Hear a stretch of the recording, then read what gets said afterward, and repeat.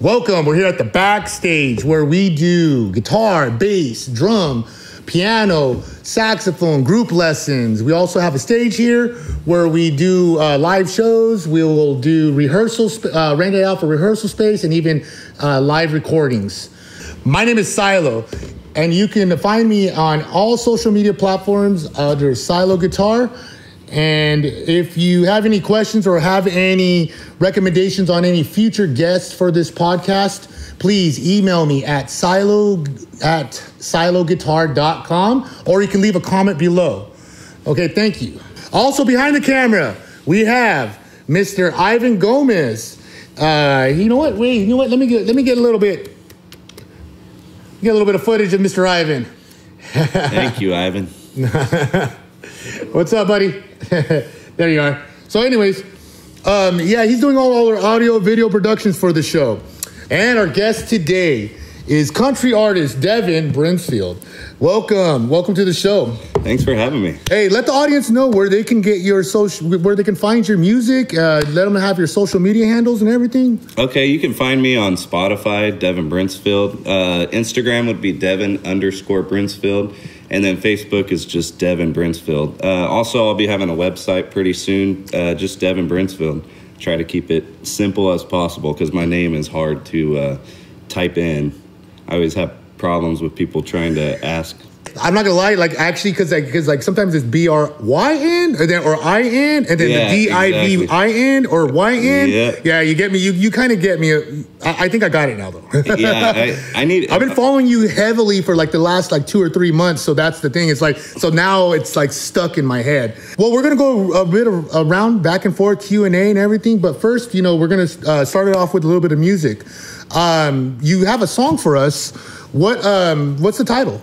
Moonshiner's Ballad. Okay, what's this song about? Well, I was watching a documentary on moonshining one night, and I just wanted to write a song about it. So I wrote a song about it. Okay, right on. And in the song it says, driving my Ford Model AV8, which is a Ford Model AV8. AV8, yeah. It's a was that they had to outrun? Old, yeah. Yeah, they had to outrun. Car. They had to outrun the cops, huh? Yeah. That's so a lot of people, that when racing started? Yeah, I think that's what NASCAR started from. Yeah, it was moonshining, right? Yeah, bootlegging. Or bootlegging is what it was. Yeah. So, okay, dude, all right. That's cool. That's cool. People think I'm saying Ford Model 88, which is fine if that's what you want to think, but it's AV8 just to clear up everything. All right. Hey, how about this? You know what? Let's get started. Let's get some music going, and we'll be right back.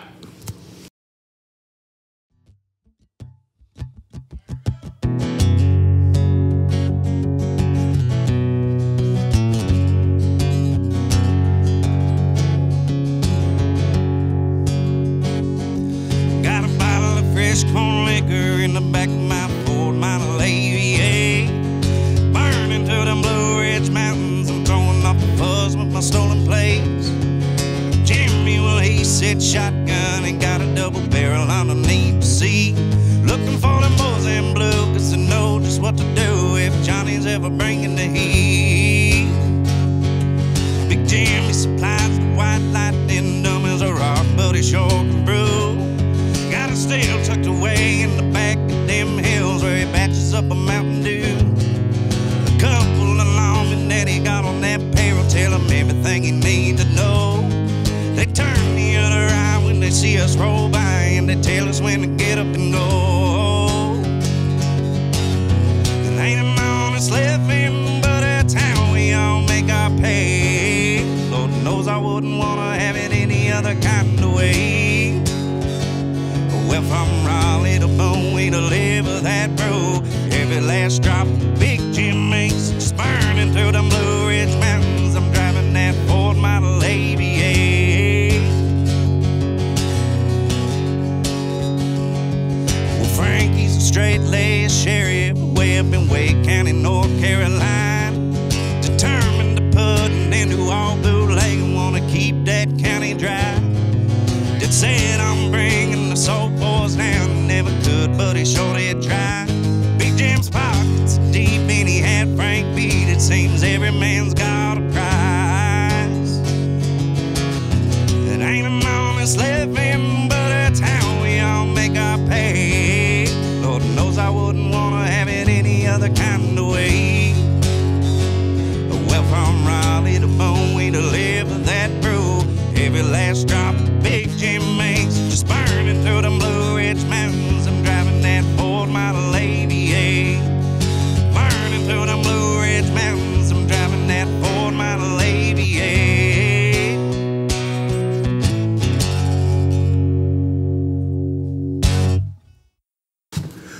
Hey, man, that was a cool song, dude. Thank you. I appreciate it. Okay, so you have a live version of this too? Or like, do you do this live? Yeah, I do it live, yeah. And the studio version, I don't know when it's coming out, but it's basically done. Oh, is it basically done? Yeah. Oh, okay, right on, right on. Hey, what are your influences? Well, of course. Like, I can give a few guesses, but, you know, and I'm pretty sure, like, you know. What would you guess? Definitely. Well, hey, we're in Bakersfield, man. You know, like, dude. So of course you gotta support some of our, you know, our local artists here. You know, so like Merle Haggard for sure. Yep. Maybe some Buck. You know, but yeah. So definitely. But like, tell me a little bit more about like how, like, let's say your influences, but how did they influence you still till this day? I think, you know, with Merle, he's so straightforward, and Merle is just Merle, whether you like him or not. And I kind of like that about him. He's a great songwriter. Great guitar player. Yep. And probably one of the most underrated singers, I think, of all time. Okay. Was he underrated, you think? I've never heard that. I didn't see him on, what is that, Rolling Stone's Top 100 Singers, so... I was pretty burnt about that. Gotcha. Okay. All right. Well, you know, I mean, like, I think as far as country, though, if there was like a country list there, he'd definitely be on there. To me, he's the king. Yeah. I think a lot of people would put him at least top 3. Definitely a lot of his songs, especially they do go into the way what life was about at that moment. Yeah. You know, a little bit of, like, I don't think it was like politically controversial. Yeah. But it was along those lines where he was definitely outlining what life was like. You know, great storyteller, like you know, great songwriters. With the song that you were playing, how do you prepare for something like that? Like, let's say, for instance, what are your practice routines? Like, do you do any of that, or like how do you work your day-to-day routine? So I try to wake up every morning around 8 o'clock, and I go into work at 2:30 p.m. I try to use that time to write at least one song, whether it's good or bad. I'm trying to get something on paper.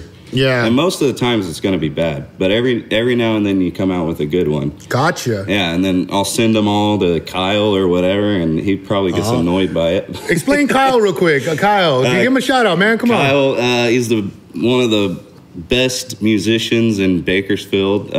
Dude. He's got an ear for everything. He can play guitar, he can play the banjo, he can play the steel guitar. He's helped me out through everything, and he's just a good friend. Man, no, he's a great guy. Yeah. Let me see here. So you said that your practice routine is you definitely write something down every single day, right? Yeah. I think I can't remember where I heard that, but I heard that was one of the ways that songwriters have to operate. I can't remember if it was Kurt Cobain or somebody in their book said that. Yeah. So if anybody can definitely correct me on this, write it in the comments, because I can't remember. My brain's a little hazy. It was years ago when I heard this, and they said like one of the keys is that you have to write something every day. Every day you should write like, whether, like you said, like if it's not good or whether it's great, you know, like. And so I think that's a good one. Like, I always try to like play every day for sure, and then you try to play the same things, but then it's like you want to introduce new things, so you're always evolving, you're always growing. So yeah, same thing. With me, I'm not that good at guitar, so I just focus on writing. Okay. And probably the hardest thing is coming up with a melody to a song. Like the lyrics are easy; you could write down lyrics, but the melody, like. Yeah. Is your melody going to sound the same as the last melody you wrote? Or is it going to sound the same as a Merle Haggard melody or something? Yeah. It could sound almost the same, but you don't want to copy it completely. You know? No, I hear you on that. Like, I've had a writing process, of course. I think everybody's had that problem, though. Yeah. Because our influencers, the people that influences like us, we start to sound like them.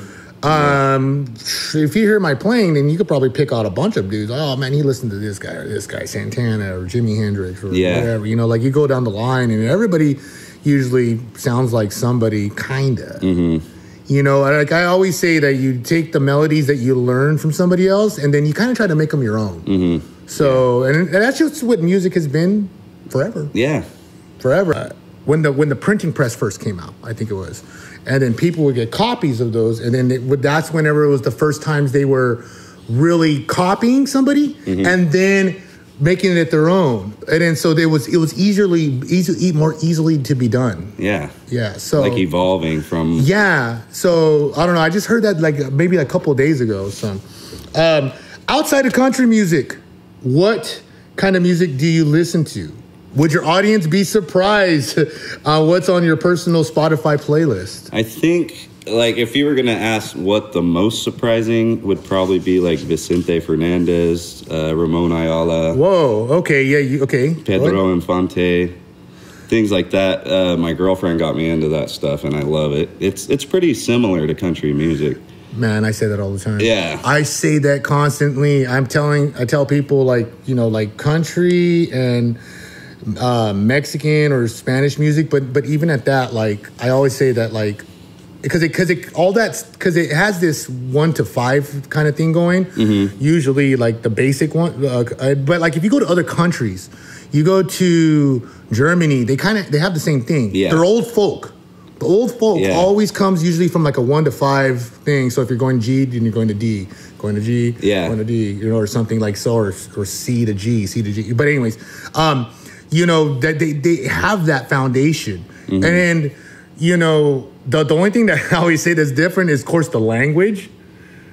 But also the accordion is like the twangy guitar. Yeah. Or the steel guitar. Or the steel guitar. Yeah, exactly. The accordion like takes over that, you know, that role. So they just have different instruments. So but they're really similar. I really like the operatic singing of it too. Like Vicente, he could sing like an opera if he wanted to. Yeah, totally can. I don't really understand Spanish, but I can tell you whenever I hear it, I listen to the song. I still listen to it because of his voice. It just has a lot of like warmth to it, the timbre of it. It's just like really, I don't know. It's just great. It's the highest level, I think, probably for that style of music. Yeah, so, for sure. Now, next question. What are your thoughts when you see headlines like country music is on the rise, or after the 2023 streaming report came out and it declared country music as the fastest growing genre, and I have numbers right here, 23.8%. How does that make you feel? Well, so I have two trains of thought when it comes to this. It's one of them is like, okay, but what is country music to you? You know what I mean? Because you could just put a song out and it has an acoustic guitar and you could say it's country music, but it sounds more folky than country. And then the other one would be like, well, at least it's bringing, you know, ears to our audience. Maybe it's bringing more people, and then they'll get more invested in, like, you know, the Sturgill Simpsons or the Tyler Childers of the genre, and not like, you know, the Luke Bryans or whatever, which is like they're under the same genre, but it's not really country in my opinion. Okay. You know what I mean? It's more poppy than country. I see. So it's like a little bit of happiness and then a little bit of, like, I guess, like sadness that I get scared that we're going to lose the genre to pop, kind of like how we were talking about with rock. Yeah, you know what? The one thing, though, is that I think pop already filtered its way. It made its way into country, though, right? Yeah, it really back in the 60s, yeah. But even in the last, like, 10, 15 years, there's a lot of songs that, like, if you change some of the instruments around and made it electronical, it would be a pop song. Yeah, Take the twang of the voice out, and it would be a pop song. Yeah, that's what I call it, pop with the twang. Oh, that's a good one. I got... Ivan, write that one down. I got to pop with the twang. Pop with the twang. Okay. But like we were saying earlier, country is like the 1-4-5, just like blues is the 1-4-5. Yeah, it's surrounding around that 1-4-5. I think a lot of the times. I mean, you know, you can add other chords in there, but like that 1-4-5 foundation, when it's there, then it's like, because like to me, country, and it's a story. Like if there's a story in there, that's country. Like especially like the older man. If you take it back, Western. You know, like country, and then like, because it's almost like gospel. Like you mix blues and gospel, and then I think you kind of get country from that. Yeah. And, you know, because there's a story behind it, the 1-4-5 progression, in case you don't know what a 1-4-5 is, that's three. We're talking about 3 different chords. It's usually, how many are there in the number system? 7? What do you mean by that? Like 1 through 7, and then if you're gonna. Oh, so if you're doing the number system, like a Nashville number system, yeah. Then it's 1 through 7, yeah. So then you can put like the numbers next to that, like the Roman numeral with the number or something like that. Yeah, so that way, and then that's what really separates a lot of the music is that, like, let's say for instance you have the instead of just a regular major, it could be a minor next to it. So it could be a 1-4-5 all minor, and then it has this like a different sound. Yeah. Or you put all dominants, and then that's like the traditional blues. Yeah. But you take that away and you do straight majors, then it's way more country. Yeah. Or it is country because, like, I mean, but you can flip flop those chords. But yeah, I don't know. I like that. Whenever I hear it, that's what I'm hearing though. Whenever I hear like the older tunes, the tunes that that you can jam to, I think. Like those tunes, like where it's like you can get guitar solo going on, fiddle solo, like all these different solos going on, and it's just a big jam at that point. And I think that's what it is. It's like for me, I like the jam aspect of it. Yeah. Because me too. Because like when you talk about folk, what is folk? Folk is something where it's like folk is supposed to be where we're all involved. You know, like whether you have a shaker. Or, you know, whatever it is, like you're involved somehow. Like that's how like our ancestors would do it. It's like everybody would make their own instrument at that point. And then you had a role, even if you had a thing that was doing like this or whatever, like you had like knockers or whatever, like shakers, like everybody had their thing that they would do. And when you do it all together, that's like the concept of folk. Yeah. You know, and so that's what I like. So that when you do those 3 chords, you can do them all day. You could do a jam for 15 minutes and it will never get dull. You know, and that's the thing is like, because then you're like switching. Well, I don't want to get too far into scales or anything like that, but well, like what I would say about, you know, the debate of what's country and not country. To me, what I think I like all kinds of music, but the thing that's most important to me is it like self-aggrandizing or is it talking about, you know, life? You know? Yeah. Because a lot of music now a lot of music now is like it's so self-centered and it's like you're talking about how cool you are or whatever that is. And I'm not into that really. Yeah, you know, I don't know if I stand behind that so much. Like, yeah, no, I hear you on that for sure. Like, if it's like a story, cause like let's say we're talking about Merle just a minute ago.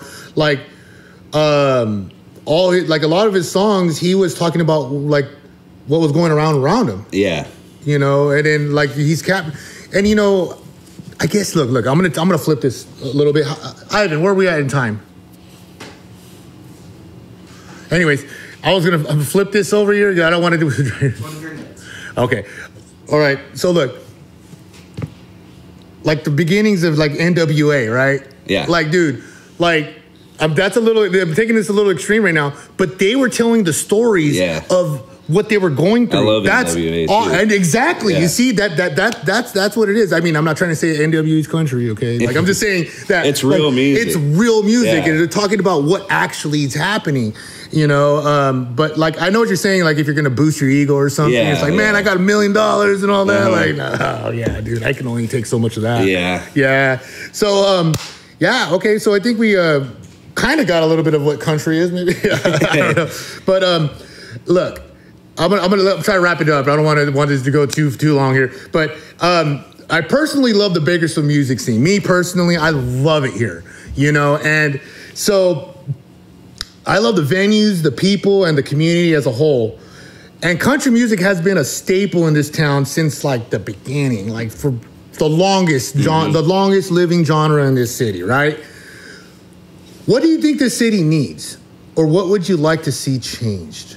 I honestly, I thought about this for a while, and I love the music scene so much. It doesn't matter what genre you're in here.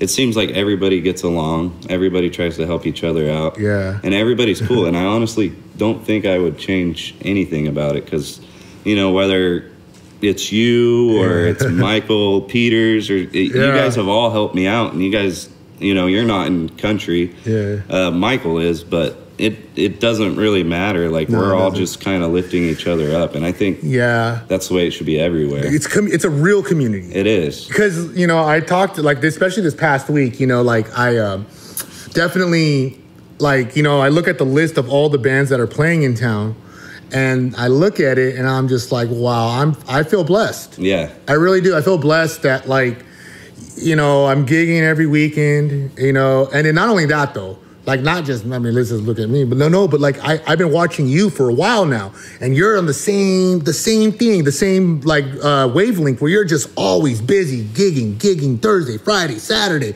and it's just like, I don't know any other place where we can do that, you know? Like maybe some bigger cities in other states, but, like, I try to think of other cities around us, and I can't think of another place. You know, even like in LA and stuff, I don't know like anybody that's gigging like this, like doing like 12, 13, 14 gigs a month, and or can get that many gigs. Yeah. You know what? And I want to ask right now, like if somewhere, if you're like whatever city you're in, people are doing that, hey, drop a comment, let us know. We'd like to visit. Yeah. Anyways, yeah, you know, I wouldn't change anything. I wouldn't want to do, honestly. I love it here. I do too. I love it here. I love the people. You know, just everywhere I go, it's just so welcoming. So, you know what, Devyn, thank you for coming on. Thank you. Dude, really, man. Like I told you that this was gonna happen too. I was like, dude, we're gonna do something, man. You know, and if it's this, because like you said, I don't do country music, so I don't think we'll ever cross paths, but like on like a stage or anything. But as far as like doing something like this, like helping like other musicians out, I love doing that. You know, and you know, and there's one thing I wanted to say, because you brought up the topic of getting like 15 gigs. Like, if we could help somebody else out, give them advice about, like, because me, I grind it out. I wake up in the morning, I write my song, whatever, and then it's like I'm emailing people from all over California. You know? I'm hitting them up. So it's not like you're just sitting around waiting for somebody to give you a call. Yeah, you got to grind it out, dude. You know what? That's where another podcast. Hey, would you want to come back on? Yeah. You want to come back on? Okay. To be continued, all right? Like I think we're out of time. Ivan, okay, yeah, Ivan's waving. He's like, cut. Anyway, hey, Devyn, dude, thanks a lot for coming on, man. I appreciate it. All right, till the next time, everybody. We'll catch you next time.